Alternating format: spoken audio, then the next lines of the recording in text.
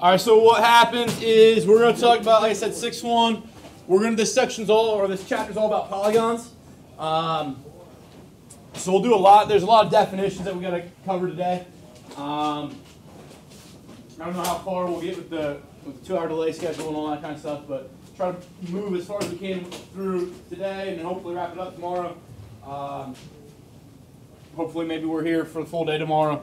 We'll get something done. But 6-1 is polygon, angle, sum theorems, and like I said, most of this that we talk about today is going to be vocabulary kind of orientated.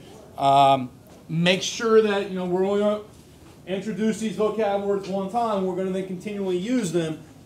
So if you don't learn them right away, within the next day or so, you're going to struggle with a lot of things that we talk about. Okay. Just by definition, polygon doesn't really have a great definition. Poly means many. If you're in any history class, you talk about polytheistic people, right? Okay, or polytheism means the belief in many gods, right? So poly is that many. Whenever you see the word poly or the prefix poly, it's talking about many. Okay. Gon means angles. Okay, it's I believe Greek.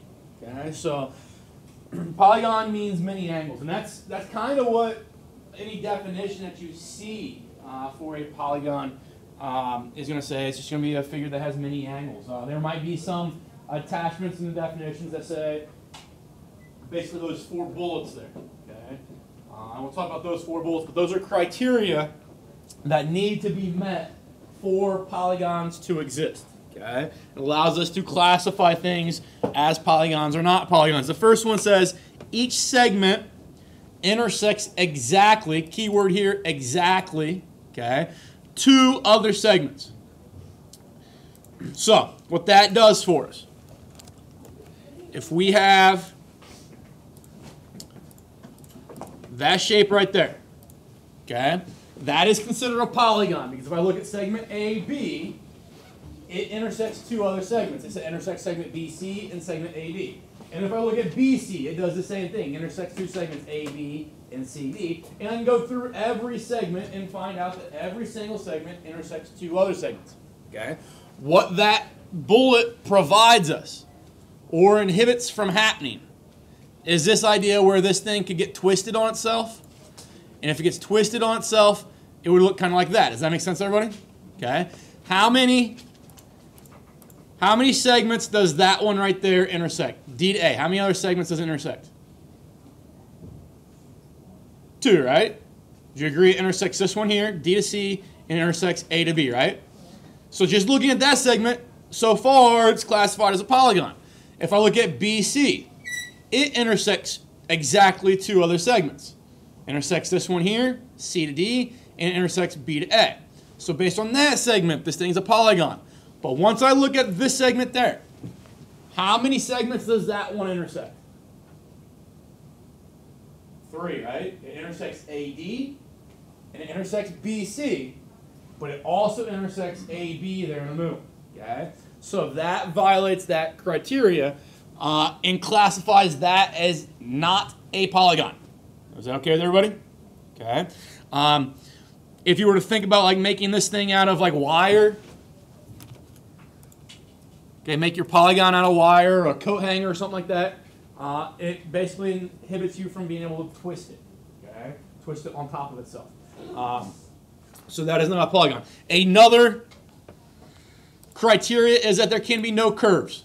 Absolutely no curves. So there are no circular portions to a polygon. Okay, everything is either just a rigid segment. Okay, all sides are segments. Cannot be curves. Okay, or arcs. All segments are coplanar. Okay, so let's talk about that one because this one's one that's hard to visualize sometimes. Let's go.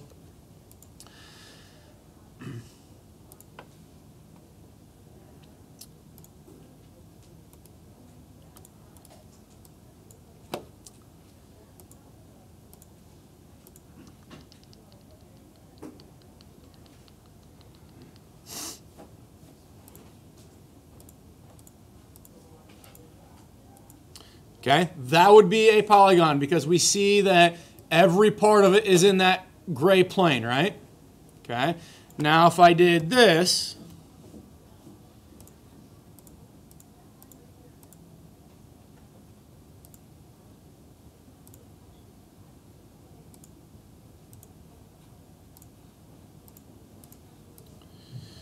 come on.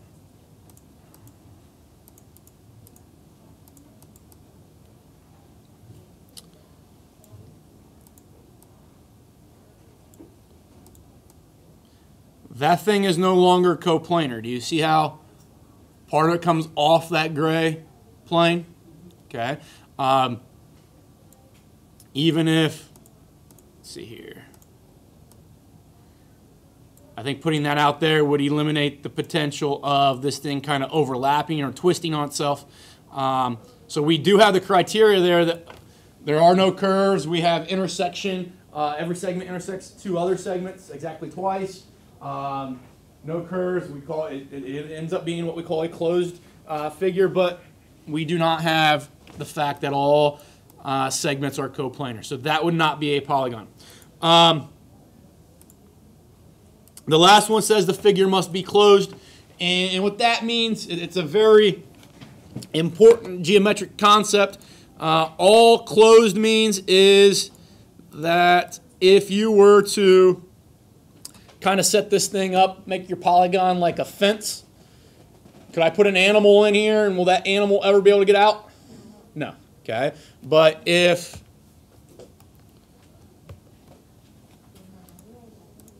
we look at something like this, sorry.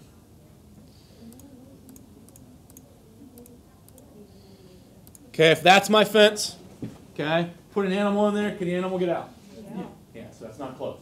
Okay. So every polygon is going to have those four characteristics, four pieces of criteria that we need to make sure we understand. Okay? Because they're going to ask you to classify things. They're going to ask you to figure out information about polygons. Well, the first thing I have to do is look at the shape that I'm dealing with and determine, is it a polygon first? Because if it's not a polygon, then there's no use in going through all the stuff that we're about to talk about. Okay? But once we've determined that the figure is indeed one of those, okay, so there's a couple examples of things on the left. Okay, when it turns yellow, that means it was closed. Okay, that means none of that yellow stuff could get out. The things on the left meet those four conditions. The things on the left, or sorry, on the right, violate one of those. If you look at the yellow one on the right, that one has a curve in it, right? So that's a violation.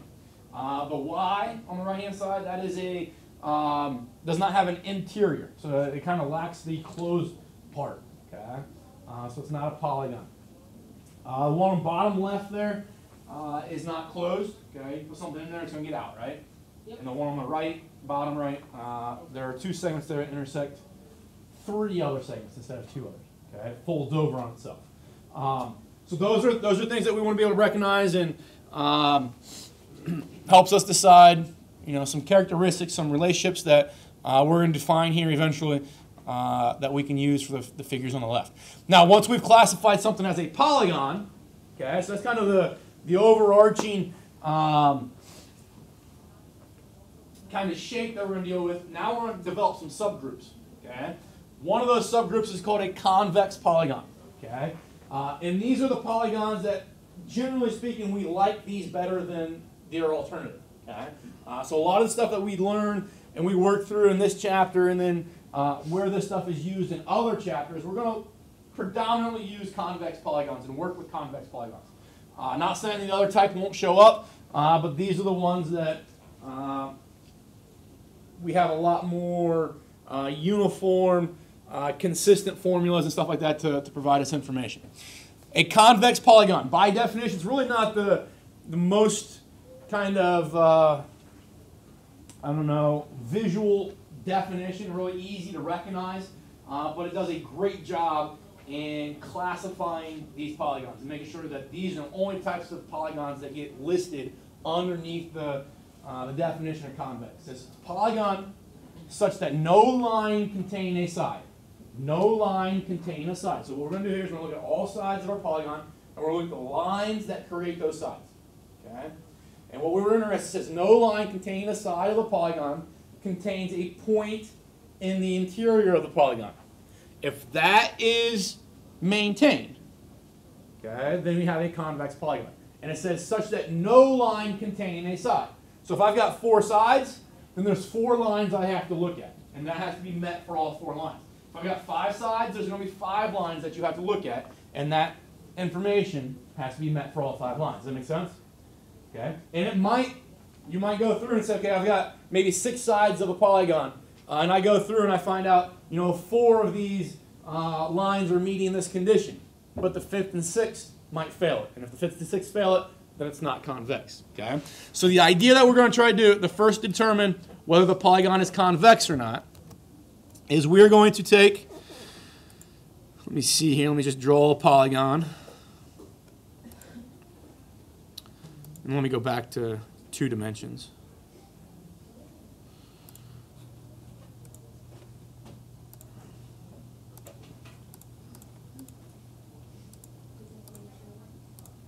All right, so you're going to take a line that contains a side of the polygon. So I'm going to take AB. That's a side, right? Yeah. So I'm going to construct the line A to B. Okay, and I'm going to pass that line all the way through. Now the idea is to visually look at that and say, do any of the red points lie on the interior of my polygon? And they don't, right? Okay, the interior of the polygon is that maroon color, right? So far, looking at that line, that segment, this so far meets the condition of being convex. But to be fully convex, we have to check this for every one of these segments. So I'm going to do the same thing then from C to B and make sure that do any of those blue points overlap on the interior, and they don't, right? So then I want to go through and do the exact same thing for B to C, or sorry, D to C, and none of those red points lie on the inside. Then I'm going to do the same thing for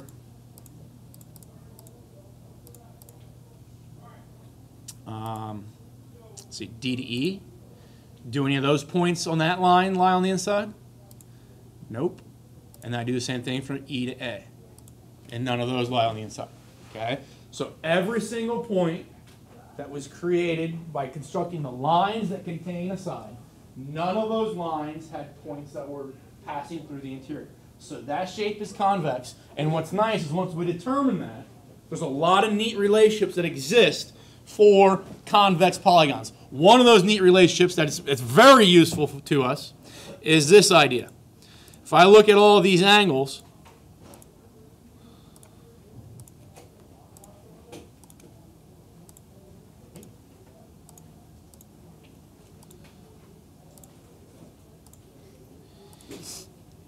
each one of those angles, get these axes back out of there.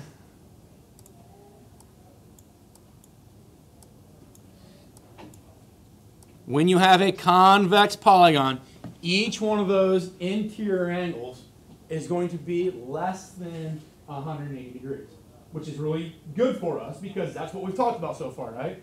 When we deal with angles, we want them to be between 0 and 180 degrees. That exists in convex polygons, okay? Now, if it's not convex, it's going to look something like this.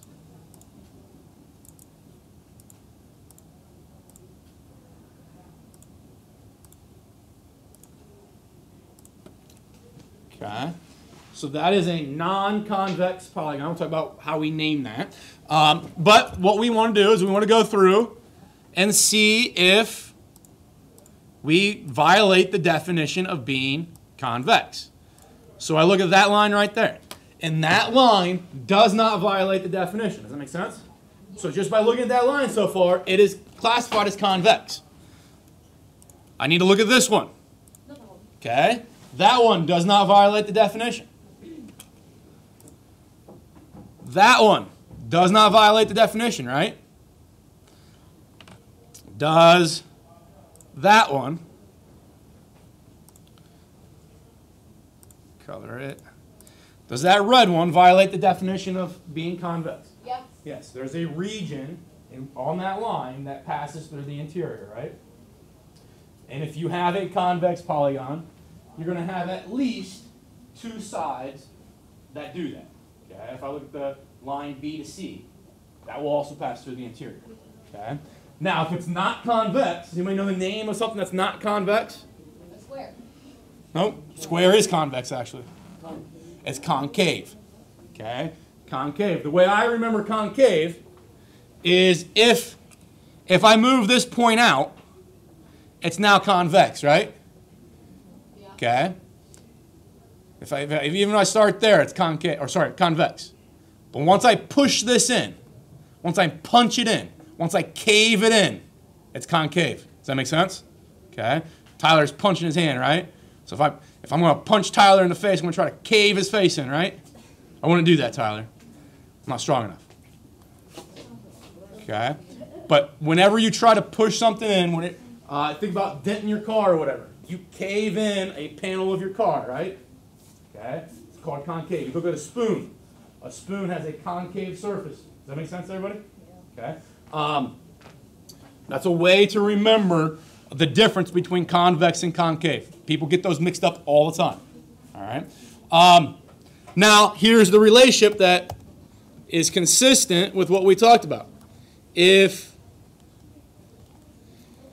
I look at these angles, if it was all convex, these angles would all be less than 180 degrees, right? Yep. Okay.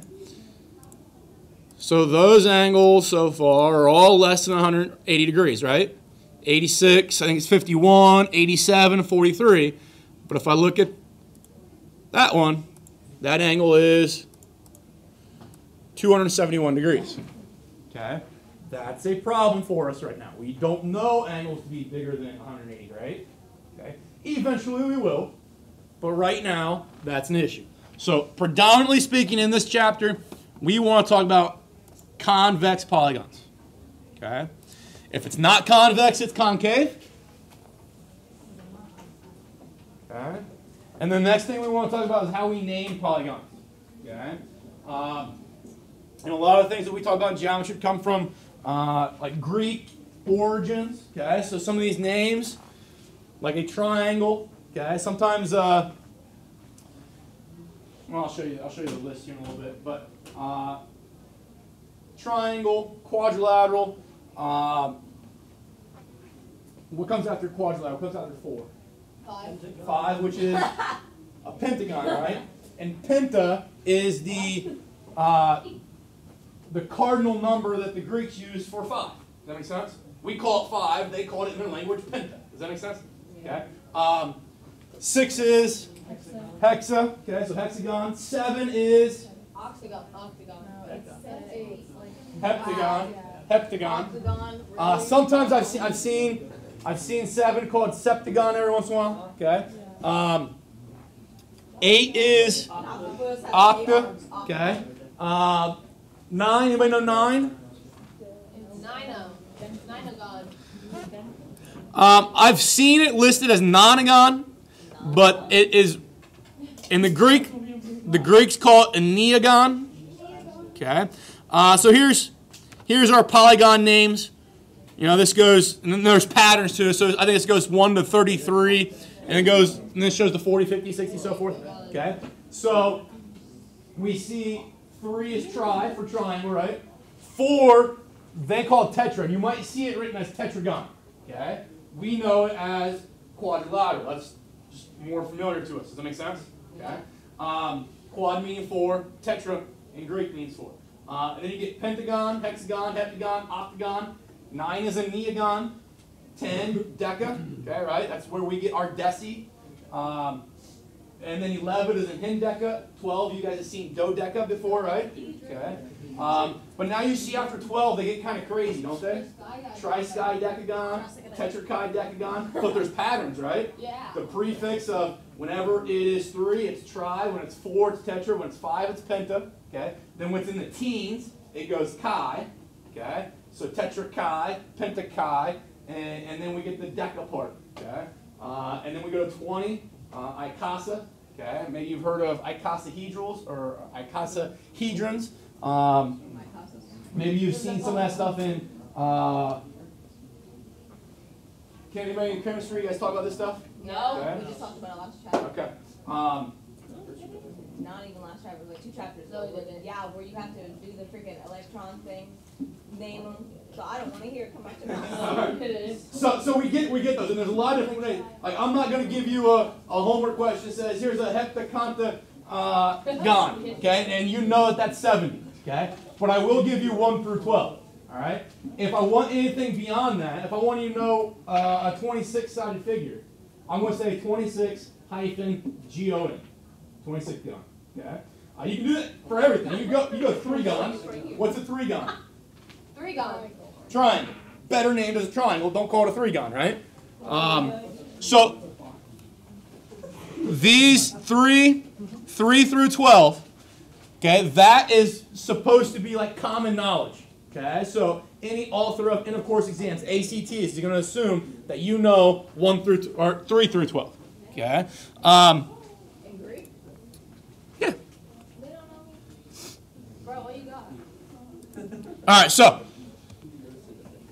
when we talk about polygons, now that we can talk about triangles, quadrilaterals, pentagons, heptagons, hexagons, septagons, all that kind of stuff. Okay. We talk about any number size we want. We can take any one of those polygons and now further classify it. Because it might be equilateral. We understand equilateral, right? Lateral means side, equal means equal. Okay, so equal sides.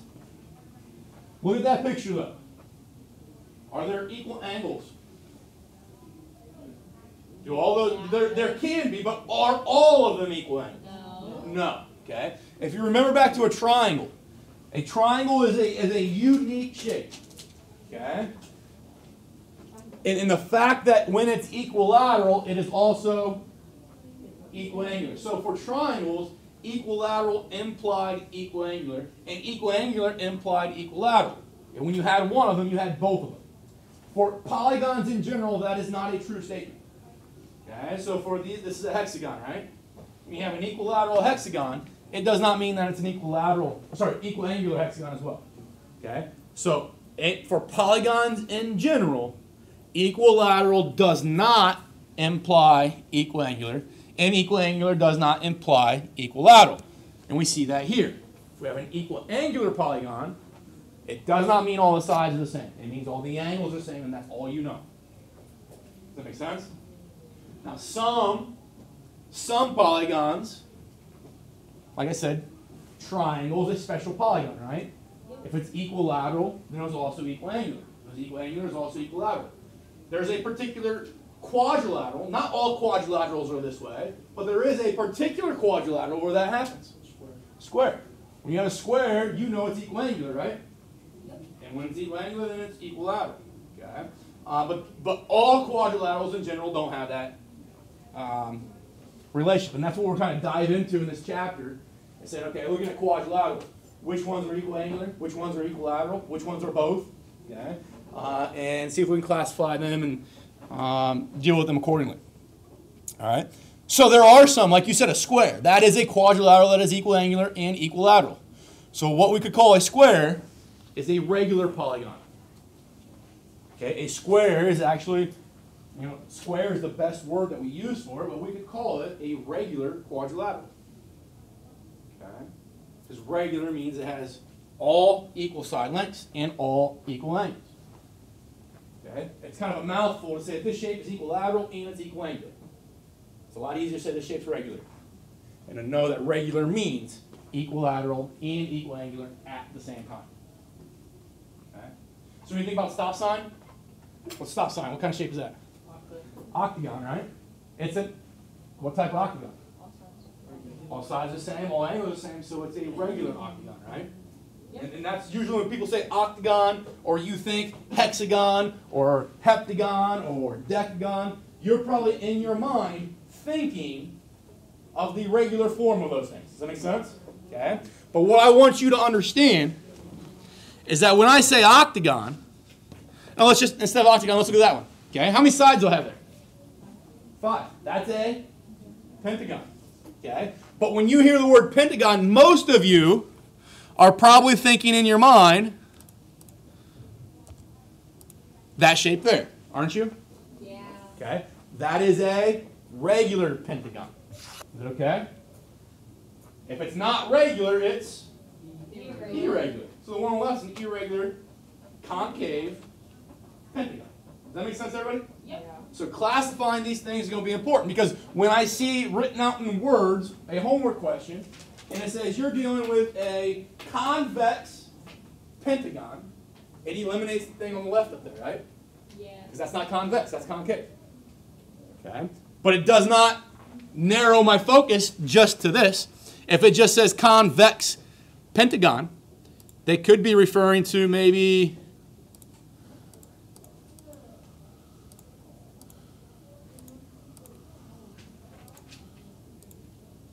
that thing. Does it got 5 sides? Yeah. Is it convex? Yeah. Yep, but it's not regular, right? It's not equal angular. It's not equilateral. Okay.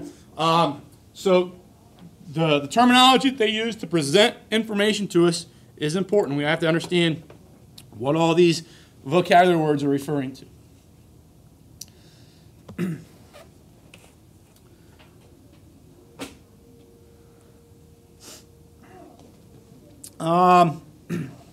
We got a minute to talk about diagonals real quick. A diagonal, hopefully you guys understand what diagonals are. You've dealt with them in the past maybe, but it's a diagonal that is, or a diagonal is a segment that joins two non-consecutive vertices of a polygon. What does the word consecutive mean? Like, Okay, it's the same going on and on. one after another. So Monday, Tuesday, those are consecutive days, right? Yeah. Monday, Tuesday, Wednesday, those are consecutive, right? Monday, Friday, No. non-consecutive, right? Does that kind of make sense? So non-consecutive means you've skipped something in the middle, right? Yeah. Okay, so consecutive vertices mean that you are having vertices that are back to back to one another. Okay, one after another. So if I look at, let's just deal with, do a hexagon here. If I deal with that hexagon, let's just look at vertex A. Okay, which vertices would be consecutive to A? F and B. F and B. Those two are right next to A, right? Yeah. So if those are the two, and I'm just going to, let's see if I can just hide them. Those two are consecutive. So the other three that are still remaining are then what? The diagonals. Okay, so those are non-consecutive vertices, and if I connect them with A, we get, by definition, a diagonal. Okay? So those are the diagonals when we start at A. Now I could have started at E and found other diagonals. Does that make sense? Yeah. I could have started at C and found other diagonals. When you are looking at diagonals, just start at one vertex and go to the non-consecutive vertices. Don't do it from every vertex. Just do it from one. Does that make sense? So pick one and go. Okay? I picked A. You could pick D and gone. But how many triangles do you get there? 4. 4. How many degrees are there in one triangle? 3. 180. Okay? So if I've got 4 triangles up there, each one being 180 degrees, how many degrees are in a hexagon? A lot. 4 times 180, so 720. Does that make sense? As we go through, you know, a triangle has 180 degrees. A quadrilateral has 360 degrees. A pentagon has 540 degrees. A hexagon has 720 degrees. Okay? And so on. We need to know those things. And I'll give you a formula we'll work on tomorrow that gets you those things. Okay? But if I don't understand what a diagonal is, I'm going to struggle doing that. And that formula is only going to work for convex polygons. If it's concave, we have issues.